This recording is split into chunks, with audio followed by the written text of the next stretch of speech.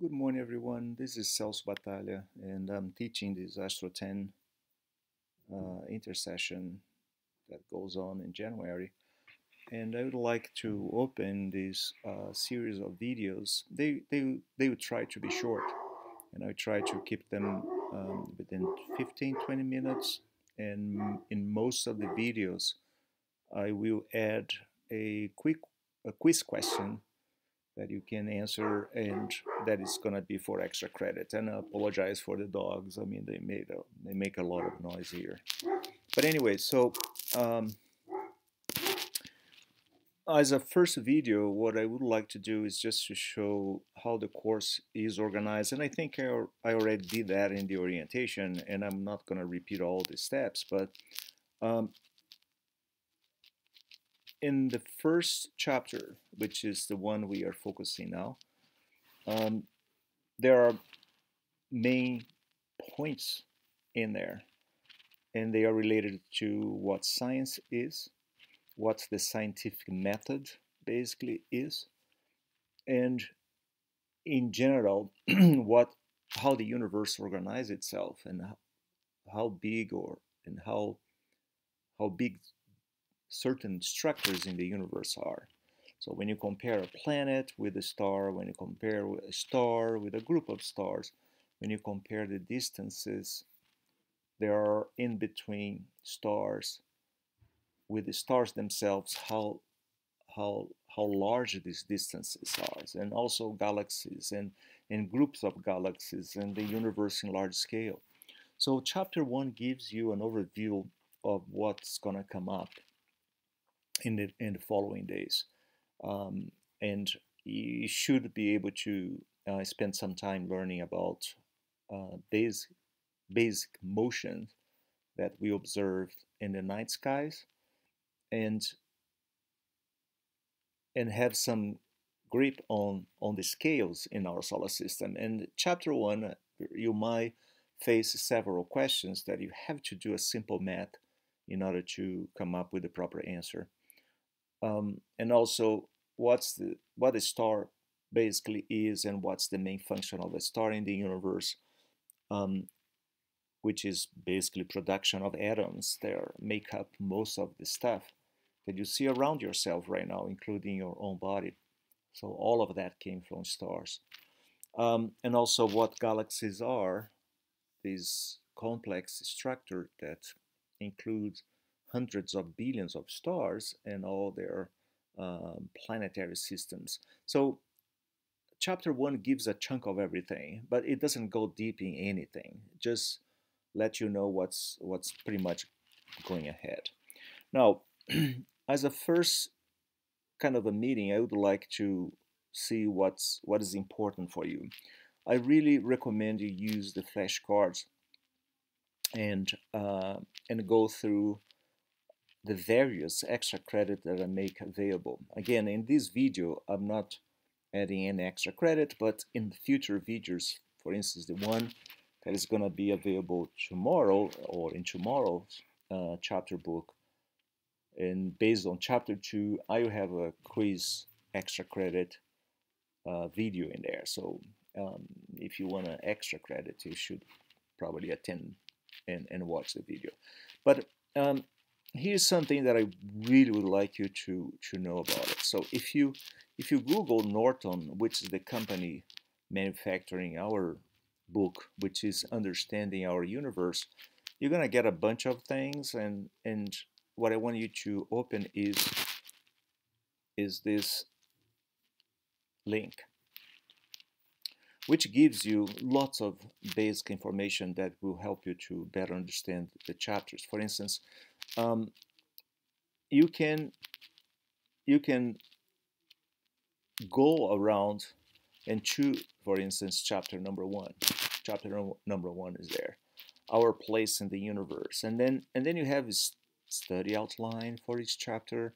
Um, if you wanna buy the ebook, you can do that in here, right? So you have to sign in and then have your billing address and credit card, so on. And then you can have your ebook available. But if not, there are free things here you can make use of. So let me show you. So the Astro Tour, I don't have for chapter 1, but for chapter 2, I have very nice videos that you can make use of it. In fact, I have these videos in the lesson plan in a chapter, but you can pretty much access all of them here. Okay, so this is a video that explains what night sky is, and so it's pretty cool.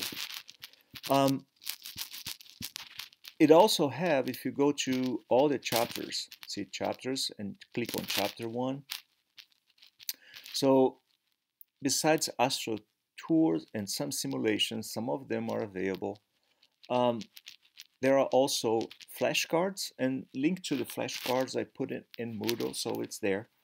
But you can also find it here, and they are handy. So after you read the chapter in the book, you could test if you understand what's going on with these flashcards, and they help a lot.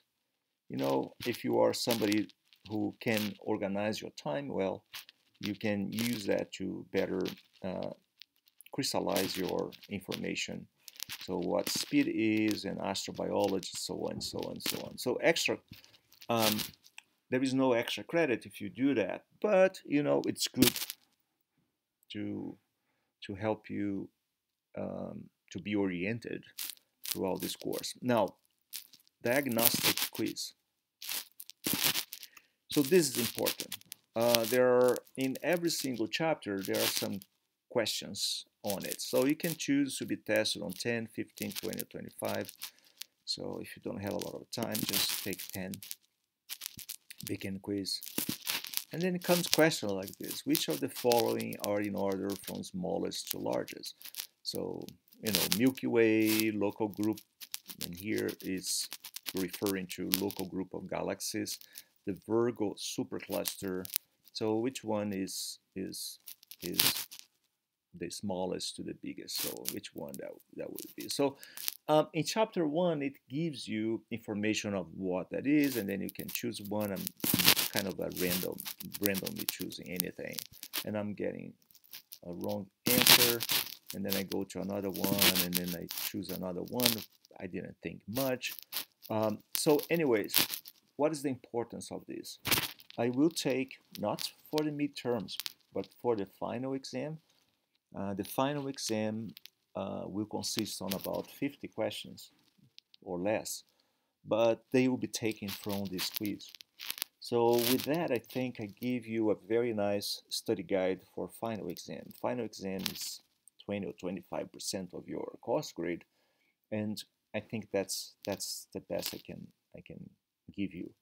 So do not ask me for a study guide. What study guide is, it's right there. So just do the diagnostic quiz on all the chapters we covered, and I will take the questions from there. Obviously, most of the questions will come from the last 3 chapters that deal with galaxies, Milky Way galaxy, and the Big Bang Theory, because I will not have tested my students on those chapters in previous midterms. So there are 3 midterms, as you know. So I'll take more questions from the last chapters and less questions from these chapters, but altogether there will be 50 questions. They are all available on these quizzes. So again, if you choose, for instance, chapter 9, which has to do with small bodies in the solar system, I don't think we covered that. But chapter 10, which measuring the star, this is a key chapter. I have some quiz in there. And yes, so be sure some of the questions will come up from here. Okay. So this is so much for the first video.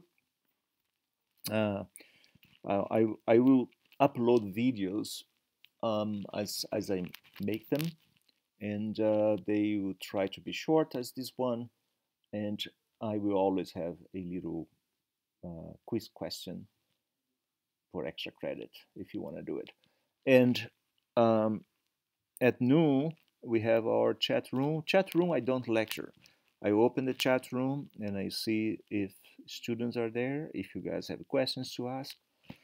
If somebody wants me to explain some subject that's not clear, I can do that in the chat room as well, and that is taped, um, so you have access to it.